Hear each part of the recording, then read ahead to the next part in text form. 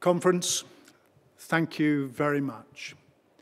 At this particular moment, I am imagining what I hope would have been a very warm welcome to the podium at our annual conference to give this, my President's speech. And I want to begin, and I want to stick with a theme of imagination through the opening part of this speech.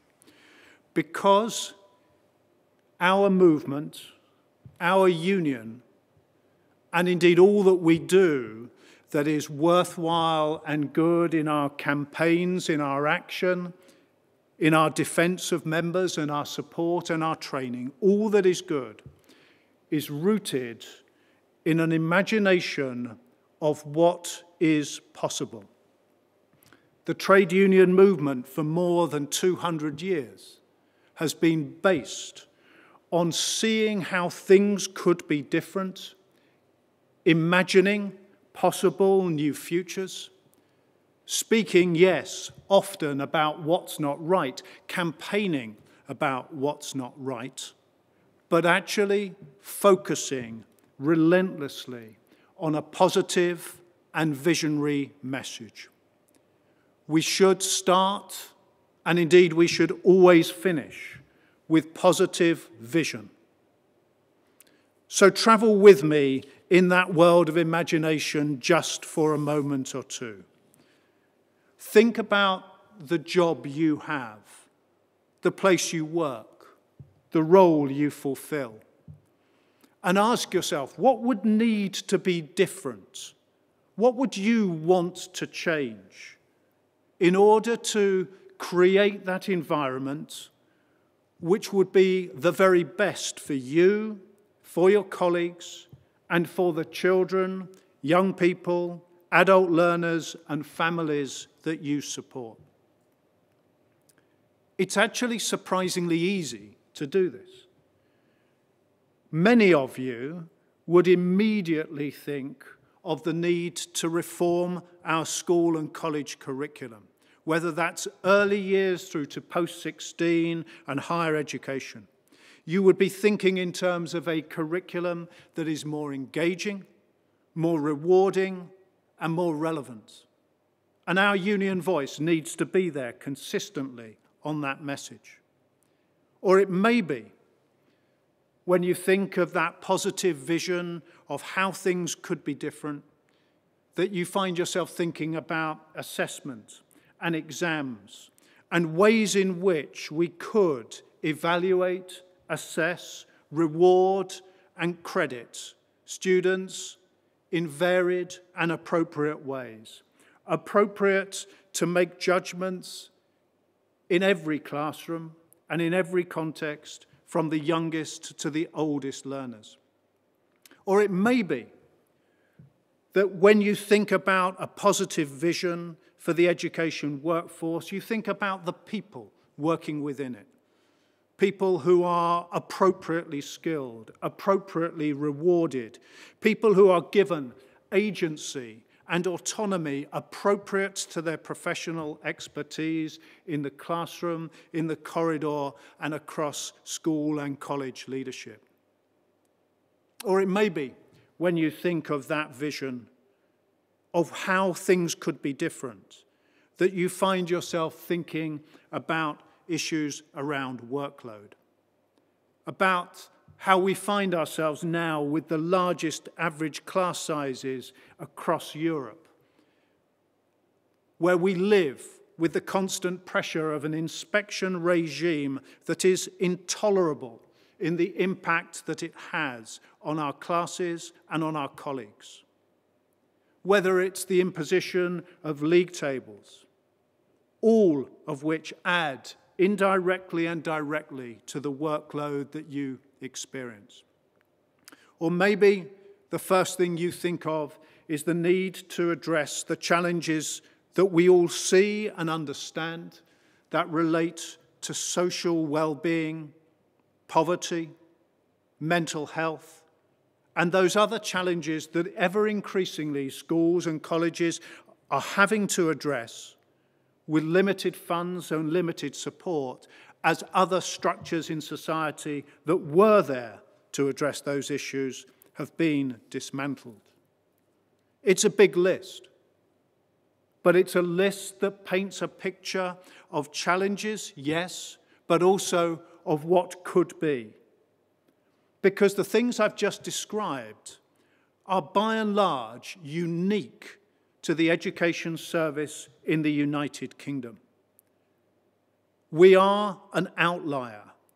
We've been allowed to become an outlier because whilst we may have a clear vision of what is possible and how things should be for our colleagues, for our members in every workplace, we don't live within a society in which the leadership of our education service has that vision. Our vision as members of the National Education Union is to foster a generation of young people through our schools and colleges, regardless of background and circumstance, ready for them to face and overcome the challenges of 21st century society, transforming it into a greener, fairer, and more inclusive place for all. So we start, each of us, with vision and with purpose, thinking about those things that we would want to change. And that, of course, is how we construct the very agenda for this conference, by prioritising, each of us through our districts, those issues that matter to us most. And so if we have this vision, and if we have this sense of purpose of how things could be and should be, why is it not like that? Where do we find in our world of imagination of this possible future the barriers, the reasons that things are not as they should be? And we have to look to the cast of characters that populates the world of education leadership at the moment. And we'll start with Gavin Williamson, Secretary of State for Education. And many of you will have seen on social media repeated comparisons, video comparisons, that draw attention to the similarities between our esteemed Secretary of State and the comic character of the 1970s, Frank Spencer. If you haven't seen, you may want to look. But personally, I think that's a comparison that is unfair. Not on Gavin Williamson, it's unfair on Michael Crawford. Where should we look to find in our imagination a better illustration of the character and person who is at the moment in that important governmental role? And I looked, and when I looked, I found what to me was a perfect fictional illustration. And it's in the work of the Italian author Collodi, perhaps not well known by name to many of you, but his principal creation will be well known to all of you.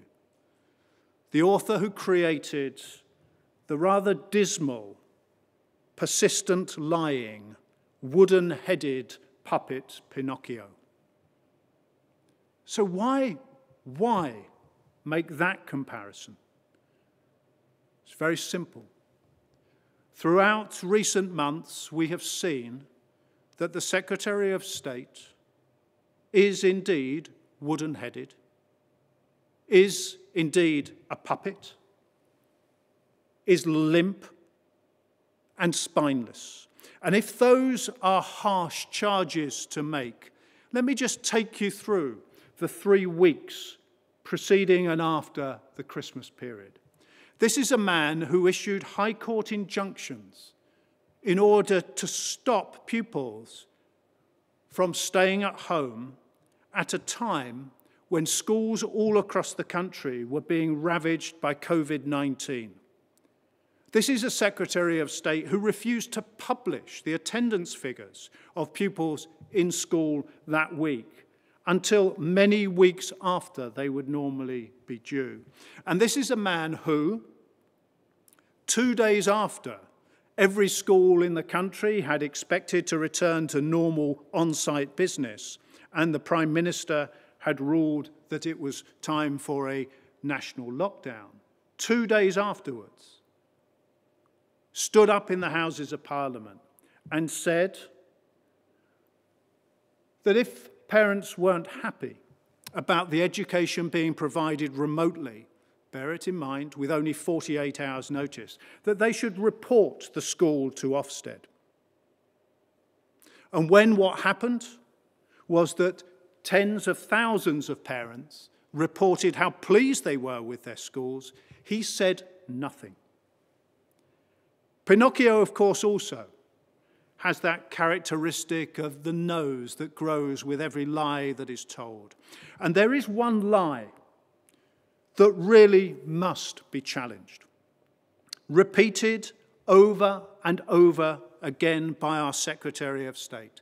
The lie that exams are the best and fairest way for young people to show what they know and can do.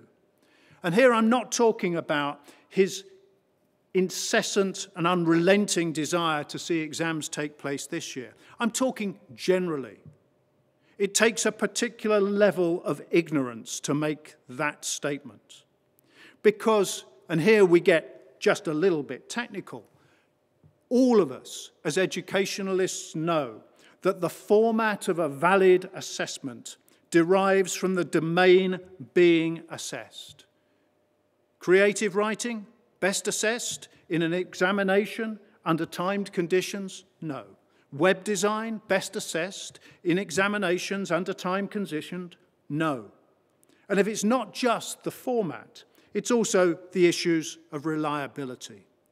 High-quality assessment doesn't depend on performance on the day, doesn't depend on the marker you're assigned to, doesn't depend on the selection of questions that just happen to appear on the paper. High-quality assessment would have the same outcome with the same competence of the individual being assessed. It's time to rethink assessment. It's time to put that lie in the bin. Exams are not the best, exclusive, fairest way for young people to show what they know and can do. And why is that so important? Because we have sacrificed huge elements of curriculum design on the altar of exams-only assessment. It's an absurd idolatry that has reduced rich domains of learning to tests of rapid recall, rich fields of understanding to surface-level probing, and rich dimensions of skill to a narrow focus on individual performativity. But it's not just the exams obsession.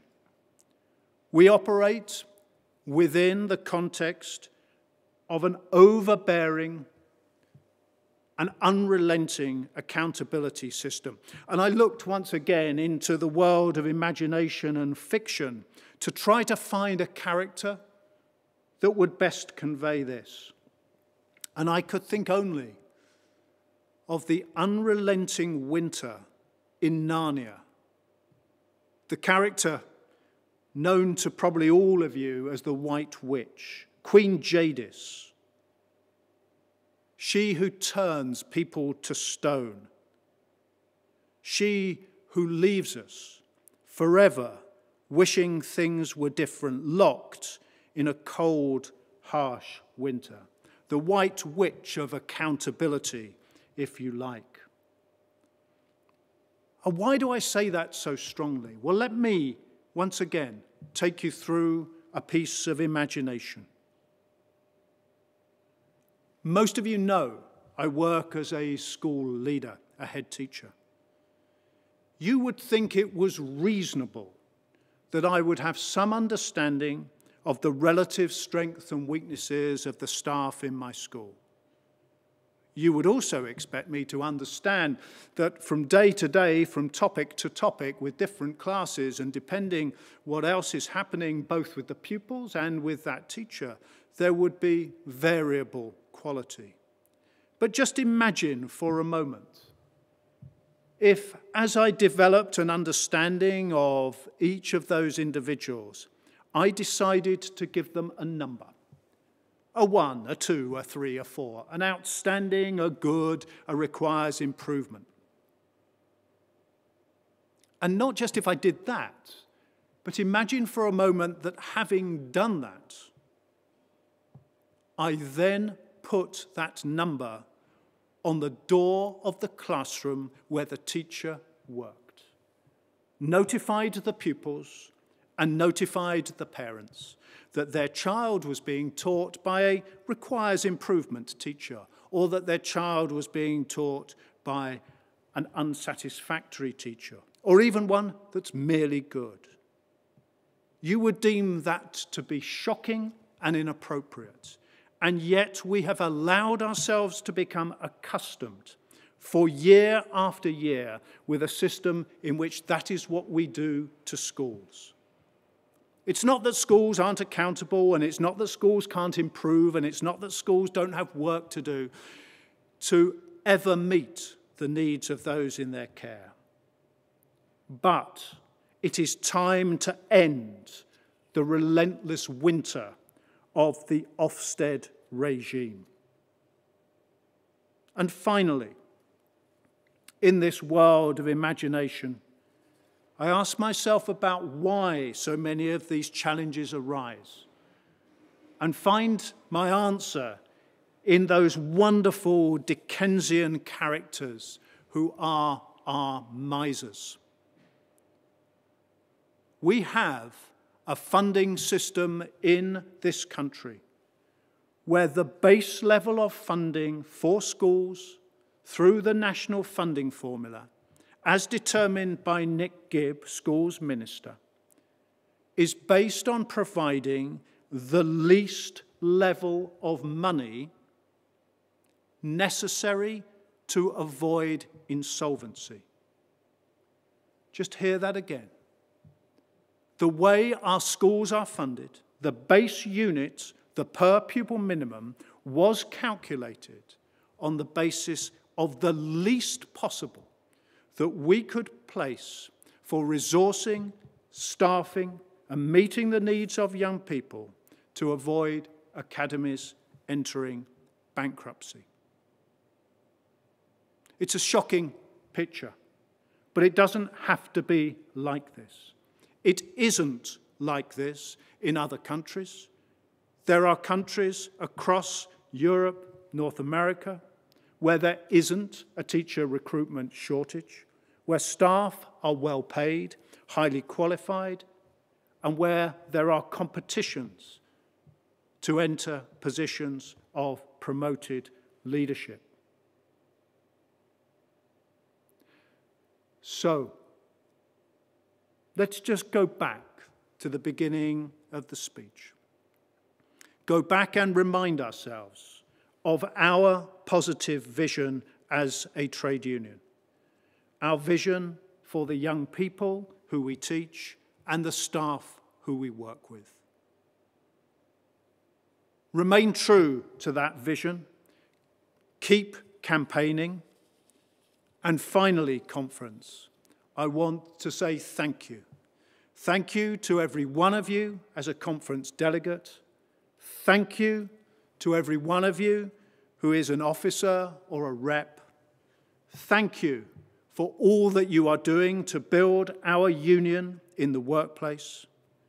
Thank you to my colleagues on the executive for their unrelenting democratic support, their governance and their scrutiny. And thank you to the staff of our trade union who have, throughout this year, proved that the vision and practice of the NEU is a force for positive change. Conference, thank you.